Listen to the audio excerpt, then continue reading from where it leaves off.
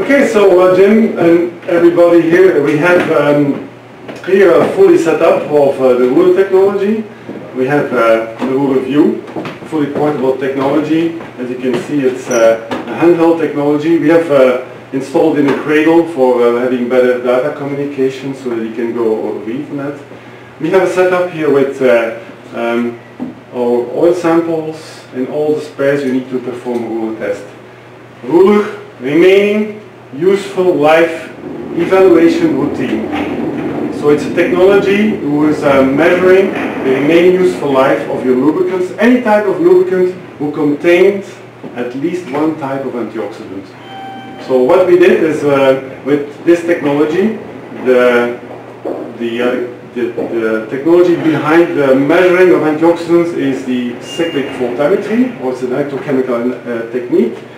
And we are going to take an oil sample, add a small amount of oil sample in this electrolytical test solution, and by doing this we are going to extract the antioxidants out of the base oil.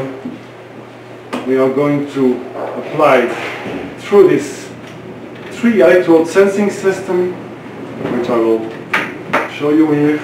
This is the heart of the ruler, consisting of 3 electrodes, 2 platinum and 1 glassy carbon electrode. It's the heart of the ruler because with this we are going to measure the antioxidants into our electrolytical test solution. By doing that, we are going to activate the antioxidants over this cyclic voltammetric technique, and the quantity of antioxidants, active antioxidants, will be measured. Now the ruler technology, it's a comparative technology. So it's not a technology to measure absolute concentration of antioxidants, but we want to compare the concentration of antioxidants from the new oil versus the used oil, the in-service oil if you want.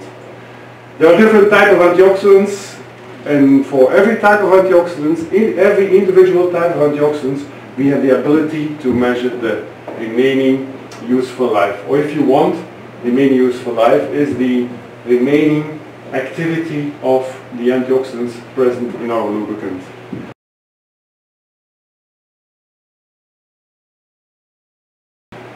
Why do we have these different colors? You could wonder why we have this nice green, yellow, red, and the missing one is the blue test solution.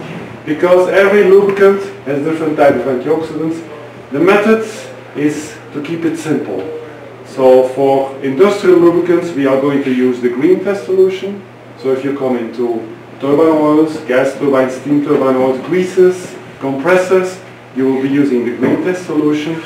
If you want to measure transformer oils, if you want to measure just phenols in hydraulic oils, you're going to be using the yellow test solution. People in the aerospace, aircraft, jet engine oils, helicopters will be using the red test solution. And we're missing the blue one. The blue one is everything which is combustion applications.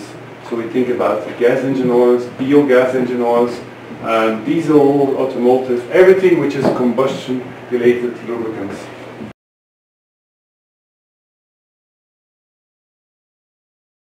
The first thing we are going to do is, first of all, is going to take this electrolytical test solution, and we are going to sample 400 microliter of oil from this sample. So here I'm going to take one oil, and I take this pipette. This is a multi-volume pipette, 400 microliter, very small size. 400 microliter is less than half a milliliter, so it's a very small oil sample size. So I take my oil sample and I bring it into my test solution vial. What is a test solution vial going to do? It's very simple. We have here 3 components in the test solution vial. We have the sand at the bottom of the vial. The sand is going to help us to break this big oil droplet in small oil droplets. Because what we want to do is, remember, we want to extract the antioxidants out of the base oil. So with the sand we are going to break and make smaller droplets, a very high area, So quick extraction of antioxidants. The second component in this test vial is a conductive medium. It's a solvent, in this case acetone, can also be ethanol, depending on the test solution. And the third component are electrolytes, because what we want to do is create a electrochemical reaction. So what I do now is I'm going to use the sand, shake it, and really bring all of the antioxidants from the base oil into the test solution.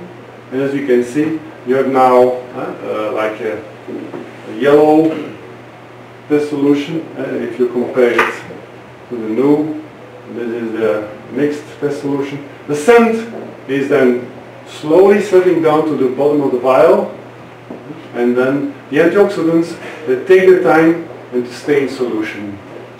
Shaking 20 seconds, waiting time 2 minutes. In the 2 minutes time, you give the holder, and you leave it there for 2 minutes.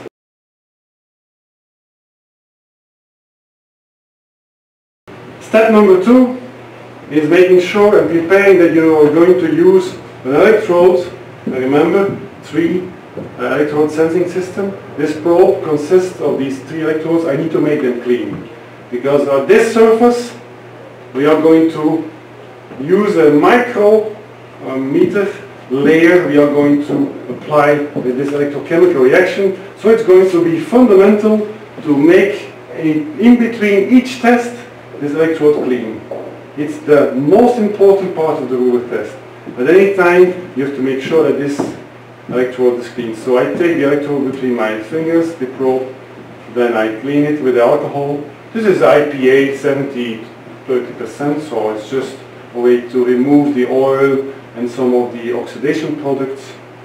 And then I take a lint-free paper tissue and I'm going to dry off the alcohol, because this probe has to be, the electrode surface has to be 100% clear. So I check it visually. I can see, and this probe is now 100% clean. So I'm ready to perform the test.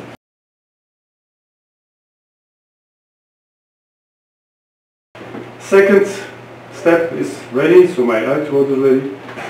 Then I'm taking my vial, which is now, as you can see, the sand is at the bottom of the vial.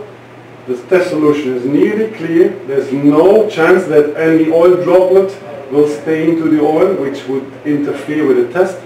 I check there's no oil droplet on the surface, and then I simply insert the electrode into my vial, turn it slightly, put it in the holder, and I'm ready to perform my test. I go back to step number 3, it's performing the ruler test.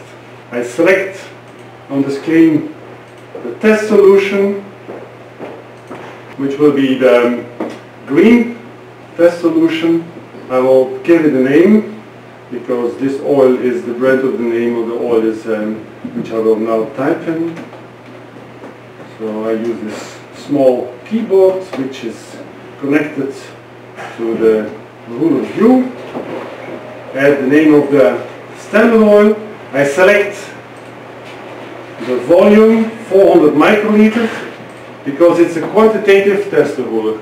It's important that you always select the same sample volume. You can use 100 microliter, 200, 400. That means if you use 400 for your standard, use also 400 for your used oil. If you only use 200 for your used oil, you will only have half of the response for 400 microliter. It's a quantitative test. So it's directly relational to the amount of oil you add. The oil sampling volume depends on the application. Industrial lubricants is 400 microliter. Jet engine oils, aircraft engine oils will be usually 50 to 100 microliter, because they basically use much more antioxidants in their lubricants, because it's a different application and more oxidative stress. Engine oil is also 400 microliter. So I add that to the system, green test solution 400 microliter, and then I'm just ready. He asked me to perform the test. I start the test, I run it, and now you can hear the unit has started. It's activating the antioxidants, exchanging the electrons with the active antioxidants, creating this oxidation reaction. And I should now see with the ruler graph, I should see two graphs, and what I can see on the graph here, I can see from the graph, if you can see it from distance, you can recognize here two distinct antioxidants peaks. This is the voltammetric response of the antioxidants. I'm going to save this as my oil.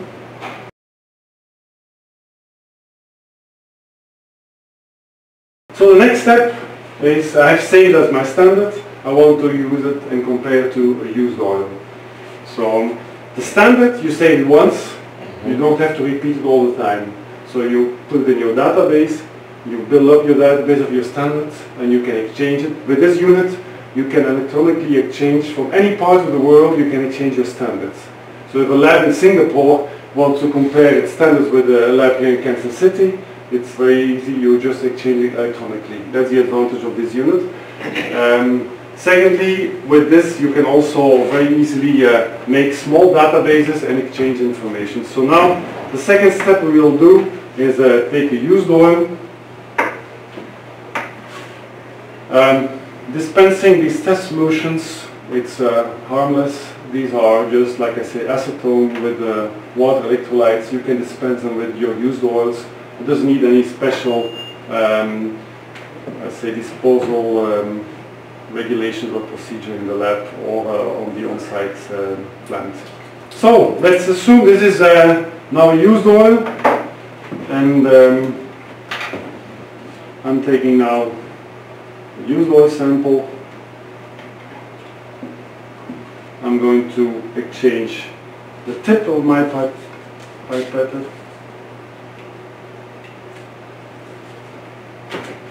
So we have here hopefully the right pipette tip, yes. Why do we exchange the pipette tip? Is to just avoid that we cross-contaminate from one type oil to another type of oil. Of course it's turbine oil, it will not really be so important. So we take here our used oil sample. Close our bubbles. Again, oil, sand, good shaking, 20 seconds. The shaking process is fundamental. If you don't shake correctly, you take the risk of not extracting your antioxidants correctly. And the higher the viscosity, the longer you shake usually. ISO VG220, like a gear oil, you will have to use it maybe a bit longer, the shaking. Also you can use a vibrating platform to have it's a vortex mixer, which is called to have a better extraction process.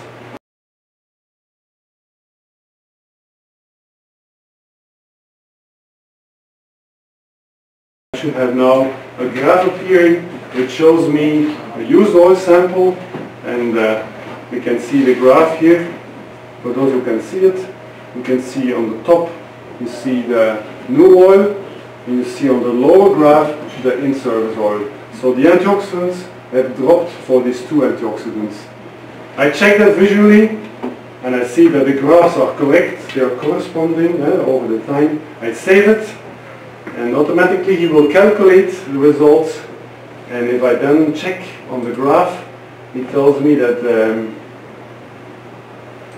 I have 46% for additive number 1, remaining antioxidants. It's always the remaining that we express, so that means the 46, that is 54% consumed, and at 69% of the additive number 2.